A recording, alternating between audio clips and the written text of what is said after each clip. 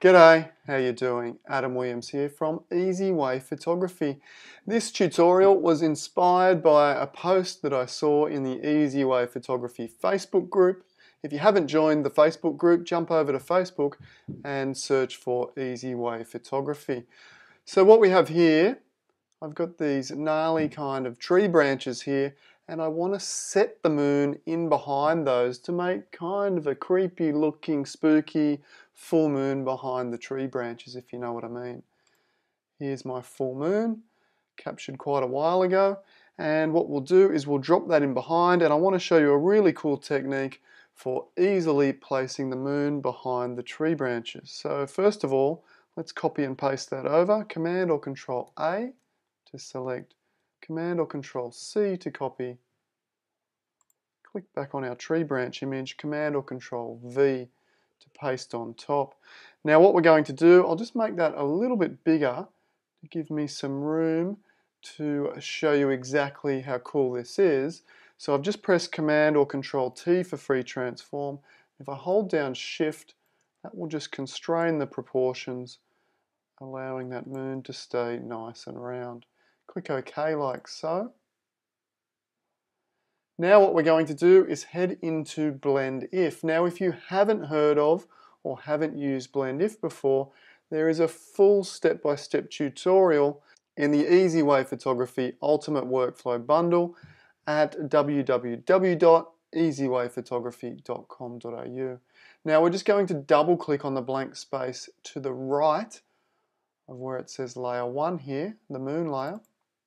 This is Blend If, and all I'm going to do is grab the underlying layer slider on the black side there, on the dark side, move that until my trees are visible.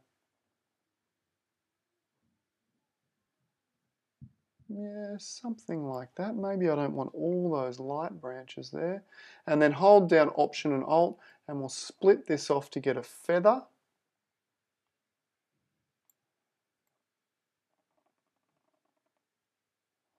Okay, just balance that out. Something like that. Click OK and check this out. If we grab the Move tool, we can now place that moon wherever we think might look the coolest, and it will be placed behind those tree branches.